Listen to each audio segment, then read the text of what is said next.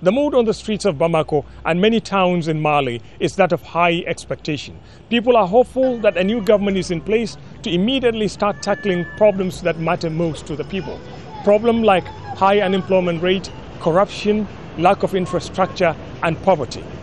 What is not certain is whether a large turnout of people will be out to vote as they did 2 weeks ago in the first round of presidential elections in Mali. There is so much at stake here, reconciling the north and south of Mali.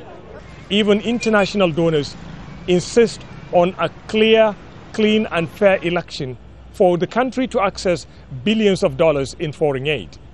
Money that many Malians hope will at least start the process of recovery and development in this landlocked country.